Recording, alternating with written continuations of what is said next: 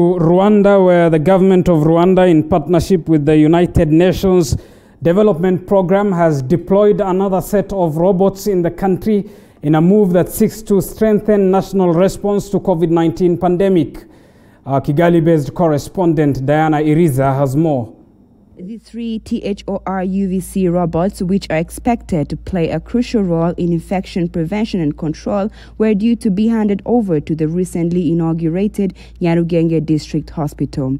This is the second time the country deploys robots to minimize contact between frontline workers and persons infected with the virus and to help enforce safety guidelines at strategic points. THOR Ultraviolet UVC is a high-output UVC disinfection robot which utilizes room mapping technology to deliver a fast and effective germicidal dose of continuous wave UVC energy killing germs and pathogens.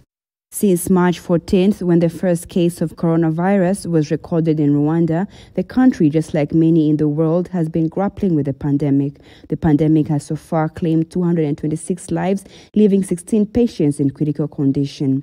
To step up their prevention measures, however, the country has rolled out various innovations to enable people to live with the virus as they go about their routine activities with relative safety. According to experts, the virus has shown that disease does not respect geographical boundaries, but that emerging technologies such as robotics will make it easier for prepared countries to combat both the COVID-19 pandemic and future pandemics.